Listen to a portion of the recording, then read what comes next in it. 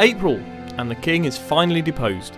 After Jupiter's domination of the winter skies, we begin spring with a new pretender to the crown in the shape of perhaps astronomy's ultimate tease, Mars. Questions of life, the only planet with visible surface detail, unpredictable global dust storms, and those ever-changing ice caps combine with an orbital period that doesn't give us an opposition every year, and doesn't give us a close opposition very often.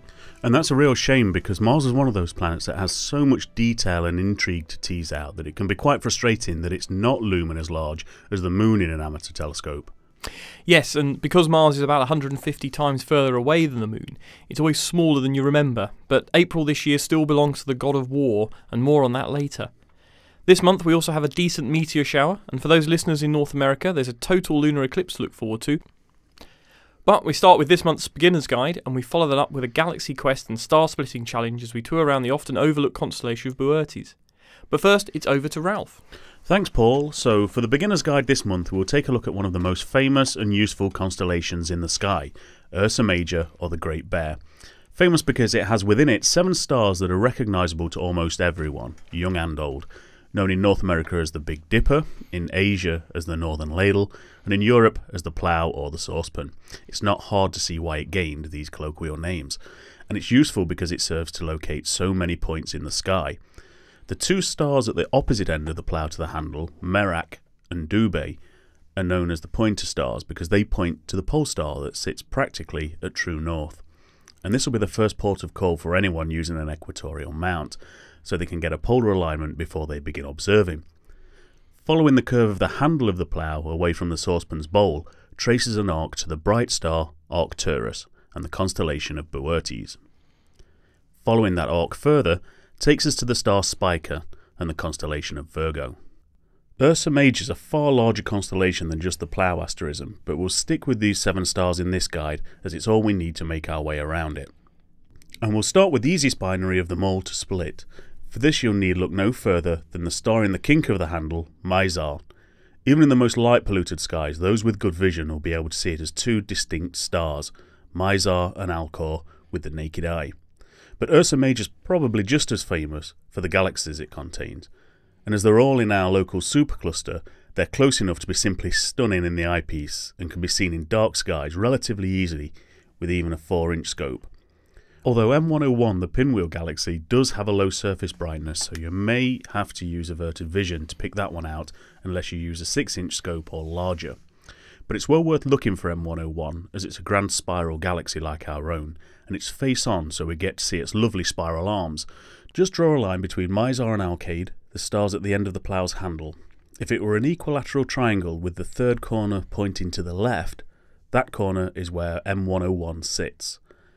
Now draw a line between Alcade and Cor Caroli in the constellation Canis Venatici to the right of Ursa Major, and about a quarter of the way along that line, and roughly half a degree above that point, sits another unique wonder for amateur astronomers, Messier 51, the Whirlpool Galaxy. So named because you see a face-on spiral galaxy devouring another smaller galaxy that strayed too close. It's visible in a 4-inch scope, but the view through an 8-inch scope will blow your mind.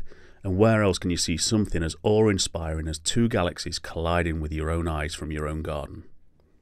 Now, to complete the list of easily viewed galaxies in Ursa Major, move up the Big Dipper to the lower left star in the bowl, Fad or Fecta.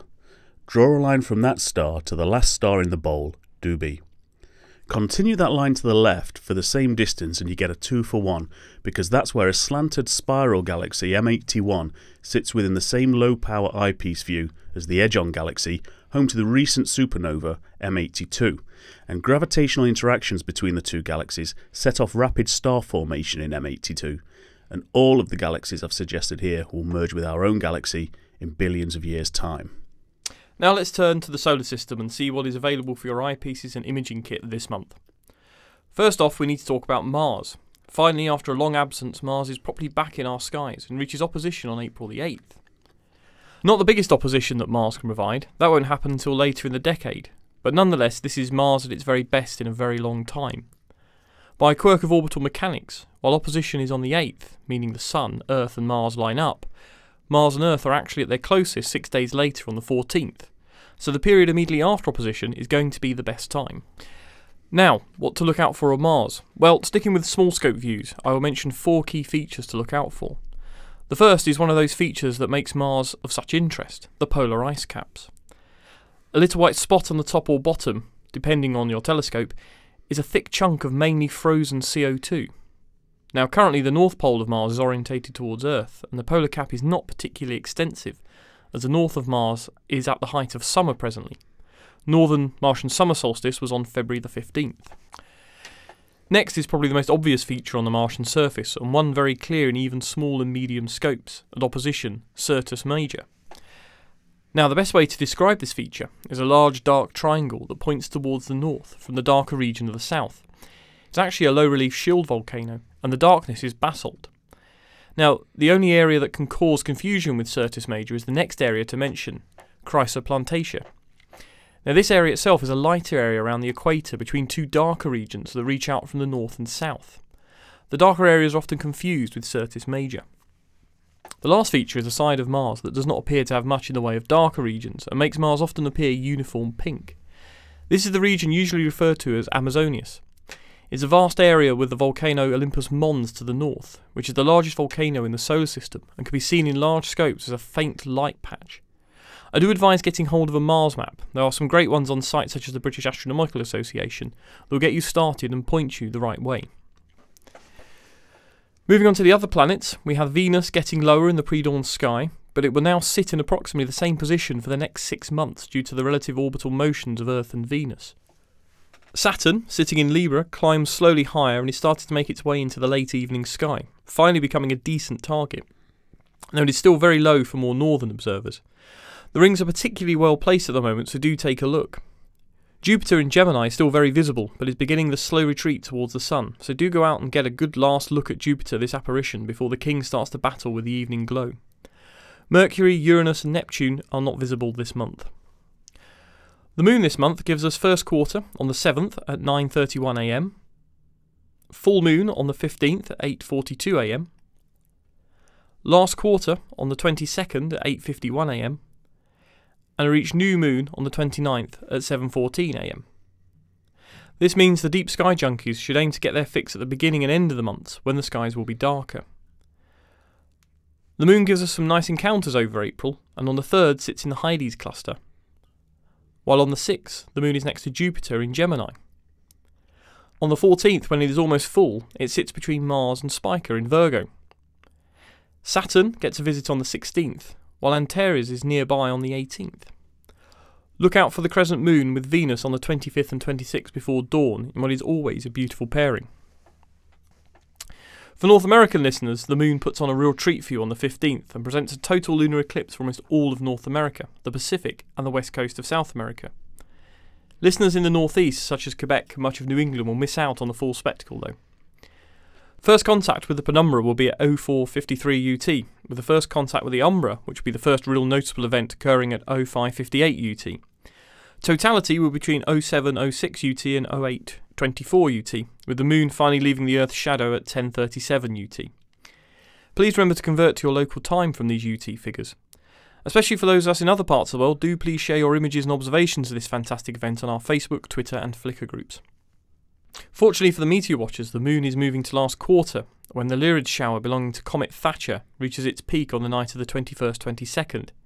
It has a zenithal hourly rate of around 20 an hour, so is a reasonable shower and worth the effort to spend some time looking at. It will be best late evening before the moon rises. For the Deep Sky Challenge this month, we're going to look at the constellation Boötes and give you a multiple star splitting challenge, a globular cluster and a couple of nice galaxies. Boötes is a simple constellation found by following the handle stars of the Plough, and you'll find they roughly point to the star Arcturus. This is a bright star of magnitude -0.04 and sits at the bottom of the Boötes kite shape. Above Arcturus towards Hercules you should find the 5 stars that make a good pentagon. There are several good multiple star targets in Boötes, and this month we're going to point to you in the direction of 5. The first is Epsilon Boötes, or ISAR. This is a triple system, with the primary being a yellowy orange magnitude 2.5 giant star. The secondary is magnitude 4.6 and a blue main sequence star, while the tertiary a magnitude 12. The primary and secondary are separated by 2.9 arcseconds. Next we have Mu Boötes, which is another triple system with the primary appearing as a magnitude 4.3 blue-white star. The secondary initially appears as a magnitude 6.5 but is actually a close double star itself, with a primary of magnitude 7 and a secondary of magnitude 7.6. Our third multiple for you to split is Zeta Boötes. Now this is a physical binary combined with an optical companion, giving the appearance of a triple system. The physical binary are separated by 1 arcsecond and are mag 4.5 and 4.6. Meanwhile, the optical companion is separated by 99 arcseconds and is magnitude 10.9. Fourth, appropriately, is a 4-star system for you to split, Xi Boötes. This has a primary yellow star of magnitude 4.7 and a secondary orange star of magnitude 6.8, with a separation of 6.7 arcseconds. The tertiary is a magnitude 12.6 star, and the quaternary is a scope-straining magnitude 13.6. This group is actually close to Earth, just 22 light-years away. Last is a binocular multiple, Nu Boötes. This is a primary that is an orange giant of magnitude 5, and a secondary white star of magnitude 5. Splitting multiples is a test of scope prowess and skill with the eyepiece, so good luck and good hunting. Before leaving Boötes, it's worth mentioning 3 further deep sky objects for those that are not of a multiple persuasion. The first is a globular cluster, NGC 5466. This is one of the most difficult globs to observe and appears as a quite loose group for a glob. It has a low surface brightness of 9.1 and requires good skies and large apertures.